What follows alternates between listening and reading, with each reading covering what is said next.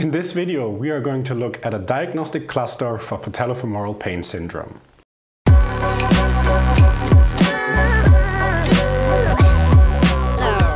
Hi and welcome back to Physiotutors. Cook et al. From 2010 investigated the best combinations of functional tests and situational phenomena and report a positive likelihood ratio of 3.1 and a negative likelihood ratio of 0.7 for 3 of 3 positive findings.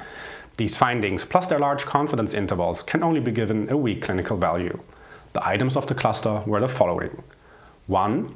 Pain during muscle contraction. 2. Pain during squatting.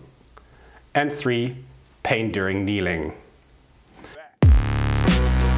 Okay, we recommend you check out our PFPS theory video by a click on the video to my left.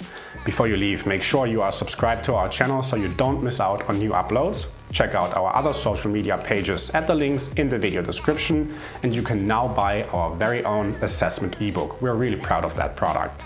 Simply click the icon in the bottom left corner or check the first link in the video description down below. As always, thanks for watching. This was Andreas for Physiotutors. I'll see you next time. Bye.